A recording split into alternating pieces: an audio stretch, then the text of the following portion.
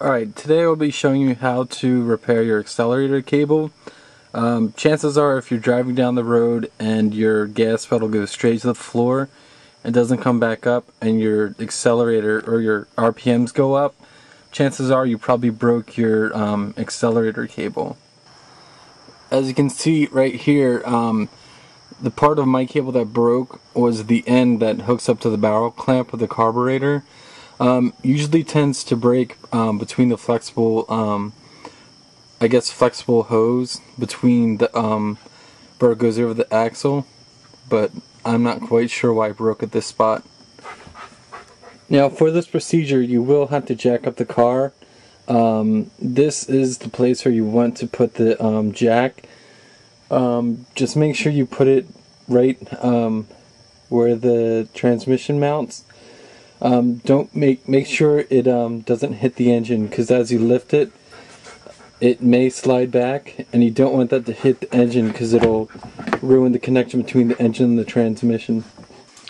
Now you only need to, hey Sadie, you only need to break the lug nuts on the on the driver's side, because that's the side where the accelerator cable does run.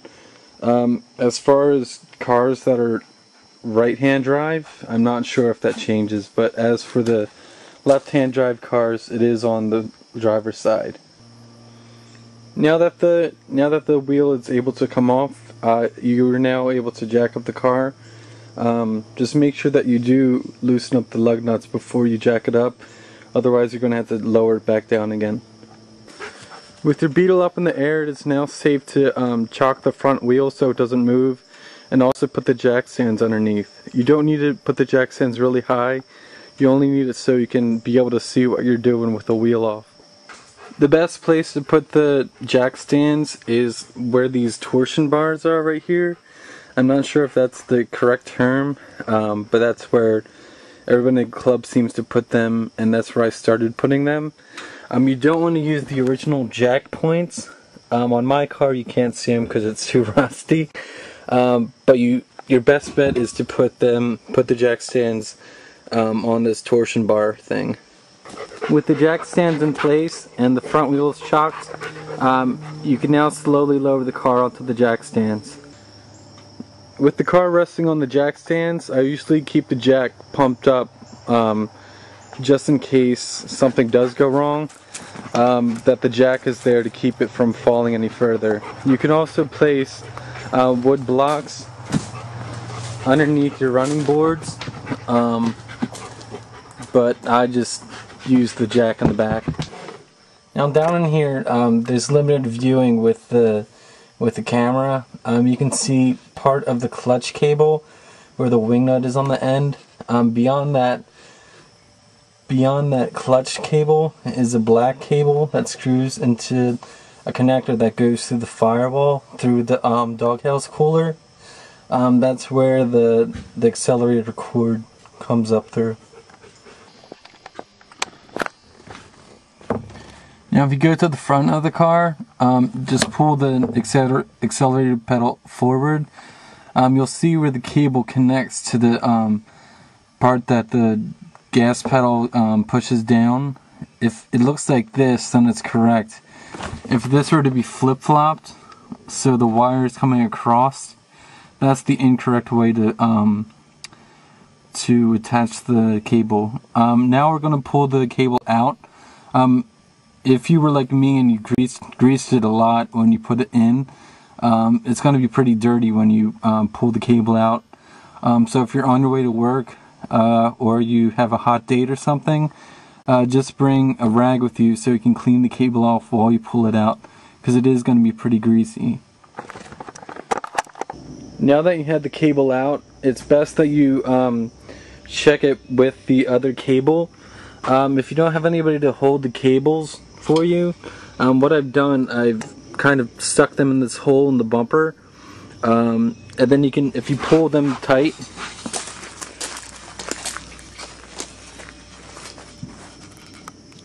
like this, you can see that they're pretty close. If they look like they're a lot longer, or the one's a lot longer than the other, chances are you got the wrong cable, or you possibly got a cable for a Volkswagen bus. So right now we're going to install the cable. Sometimes you don't need to jack up the car to put the cable in, but it's best to do it anyway, just in case you do need to get underneath the car. It just saves you some time and trouble. I know the first time I installed a cable, I didn't know what I was doing, so I was up underneath the car trying to find where the cables were going, and I couldn't find the right documentation that I wanted, but I did eventually find out how to do it, and this is basically how I did it. So here we go. Now, just to be on the safe side, this time I ordered an accelerator cable from Germany. The first one I ordered was probably from Brazil or Japan. I just spent the extra money to get the German one this time, so hopefully this one works out. The last one, it lasted a year, but it could have been just due to my inexperience with the Volkswagens, for lack of better words. So here we go. Now, if you're in the front of the car and you're trying to find where the cable came out of, I know the first time I was messing with it, I couldn't find where the cable went back in. Which is also good to make notes while you take things apart. A lot of the guys in the Volkswagen Club, they've been telling me you gotta take notes, you gotta write things down, you can't just take things apart without remembering where they go. But this is where the cable will go in. It's actually this little nubby thing right here.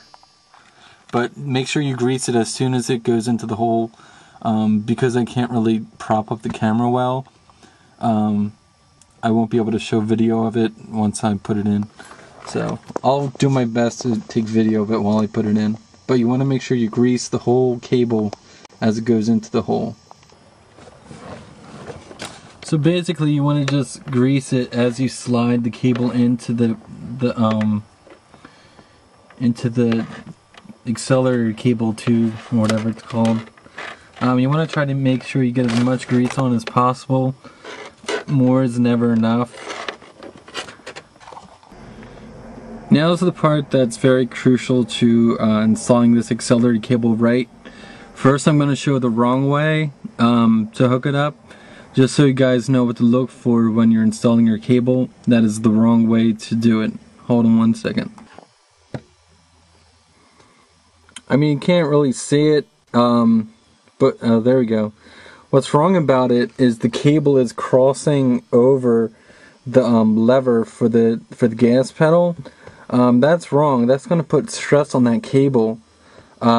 This is the wrong way to do it, okay? The wrong way. So make sure you don't do it this way. I can't stress that enough.